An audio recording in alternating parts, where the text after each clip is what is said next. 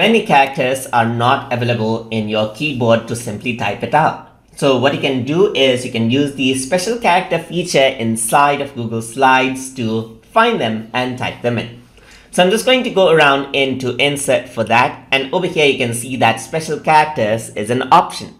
Once you click on it, what happens is that you have the Insert Special Character window that appears over here. So you can go around and see the special character. So by default, you can see some arrows right here. So if I were to click on this, you can see that that has been typed out right there. You can also go around and let's say, for example, you want to search out, let's say, for example, trophy. Let's see if there's any trophy. Yes, it is there. So once I type it in, you can see that there's it. So I can just go around and add in the trophy right there. I can also go back right here. I can go into categories as well. So I can go into recent characters, search result or categories right here.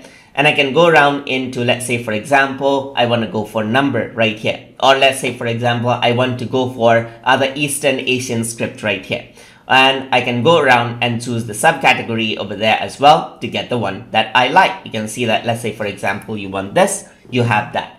You can also draw out to see if, like if you remember some symbol, you can simply draw out. Let's say I know a smiley face. I'm just going to go around and make this.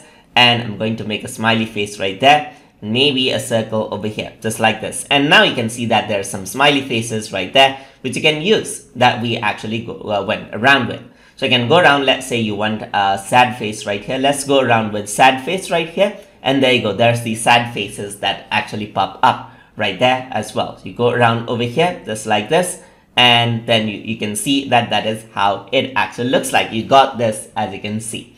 So that is how you can work with and set special characters and insert them in your Google Slides presentation. So hope you guys learned something as always. And as always, please like, comment, share, and subscribe.